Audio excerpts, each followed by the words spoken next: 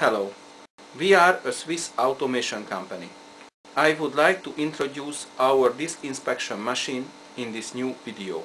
When a company creates plastic bottles for soft drinks or for water, can use recycled PET, but you have to check the quality of the raw material.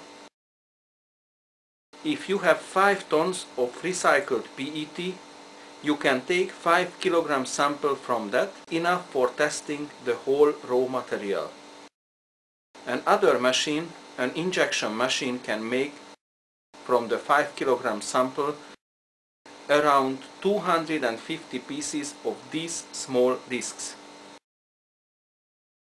If the colors and the specs on the discs are below a limit, it means that the whole 5 tons raw material is accepted for creating the plastic bottles. So this machine tests the 250 discs or whatever, 300 or 100, and checks if the disc contains specs, how many specs are there, and how big are these specs. The program can be parameterized how many specs and how big specs are tolerated. This is the feeding magazine for the machine. You can put all the 250 discs to this pipe. This is a kind of conveyor which transports the plastic discs one by one. Inside there is a color detector, a Minolta spectrophotometer and a digital camera.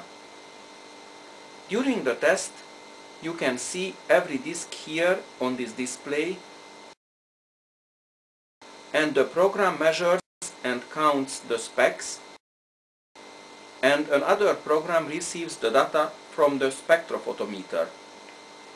If both these systems decide that the disc is acceptable, then the disc will be collected at the end of the machine. The wrong discs will come to this tray, and the machine makes the statistic how many discs were good and how many discs were wrong. If the number of the wrong discs is below the tolerance limit, then the sample is accepted and the whole 5 tons raw material can be used for creating the plastic bottles. If you have any further question, please visit to our website or call us by phone. Have a nice day. Goodbye.